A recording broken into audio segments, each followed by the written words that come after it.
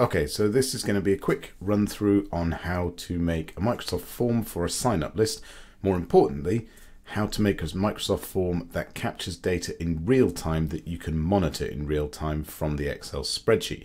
Now, the difference between this and a normal Microsoft form is that when you create a form, in order to collect responses, you have to download the file to Excel and then open it up. By creating a form in the way I'm about to show you, you are able to monitor real-time information coming into that form so that you can make adaptations, or indeed you don't have to have multiple files downloaded at different time points. You can see it all coming in. So let's show you how that works.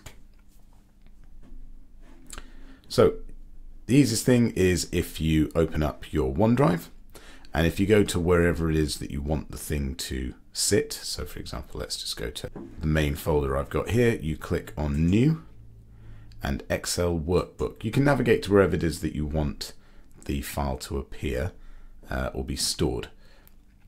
Now, it's important to do this in the browser version. This won't work if you open Excel in desktop version, because you need the integration of Excel with forms, and that's something really only fully possible with full functionality in the Office 365 Cloud package. So what you want to be doing here is doing everything within your browser. Don't try and do some bits in the desktop applications and some bits in the browser. So once you're in Excel, you leave it blank and you'll go to Insert, and over here on Forms, and choose Forms and a new form. This will then open up Microsoft Forms itself, and it's called whatever the Excel file was called. You can then add your multiple choice question, which will be and you can give the dates here. So you can say, and put them in that way, and so on, and add as many options as you like. Make it required, and if we go back to the form, and here we can see this has already created the boxes for the information that it will automatically capture. Once you've saved everything, which it's automatically doing, then it will collect that data as you go in.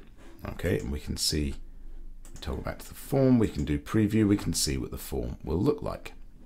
Okay, so they would toggle and submit, and we can see that there is a response, and I chose the 11th of March. If we now jump back here, and it is automatically added in all of that information. I didn't need to download any files, I didn't need to get data from particular time points. It will add the stuff in real time.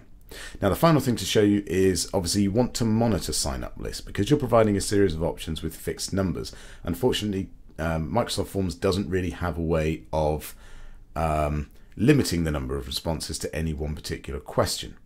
There is a way of doing this in Qualtrics, but it's far more complicated, and for the simple purpose we need here, we can just do a minor workaround. So you're going to need to keep tabs a little bit, checking in on the live Excel spreadsheet once you've launched your form. Hopefully you'll find that it fills up quite quickly, but what you don't want to be doing is having to monitor it in your off hours. And so what we can do here is change the ability of it to be used at all. And there you're going to inform whoever it is that's going to fill in your form at the time you launch it. This will only be available between these hours each day and during each working day. And here's what you do to go about changing that setting. So if we go back to the form and we click on the ellipsis here and settings, and down here, options for responses, accept responses.